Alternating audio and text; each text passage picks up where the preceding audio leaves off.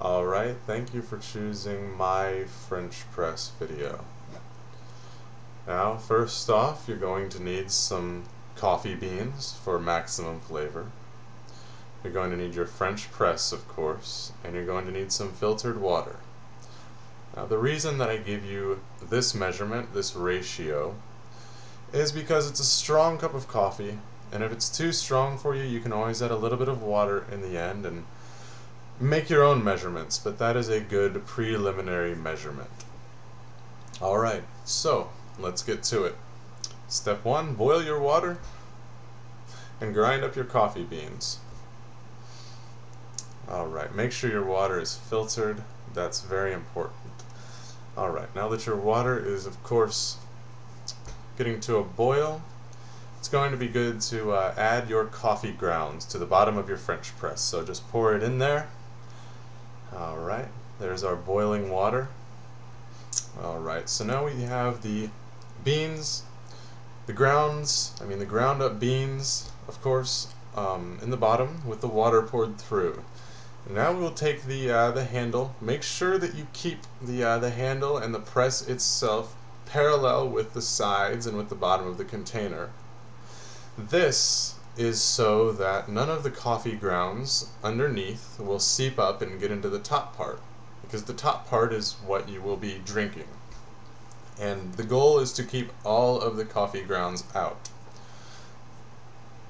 So some will escape if you allow it to be anything other than parallel.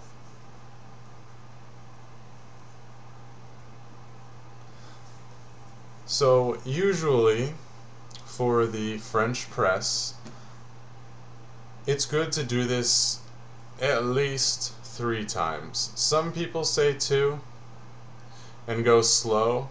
Some people will say to let it sit and let the coffee soak up in the water without being pressed. Just let it sit in there and brew for a little while. That's always an option.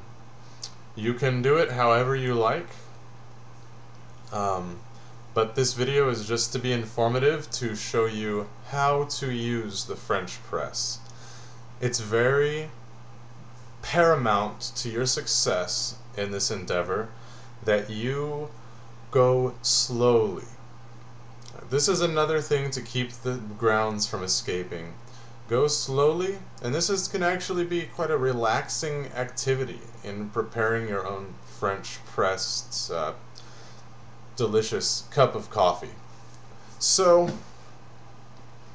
as you are finishing up, you'll notice that it's very, very strong compared to a lot of brewed coffee, unless you add a lot to the brewer. You can do this for as long as you'd like, or as short as you'd like, depending on how strong and how robust you'd like your coffee to be.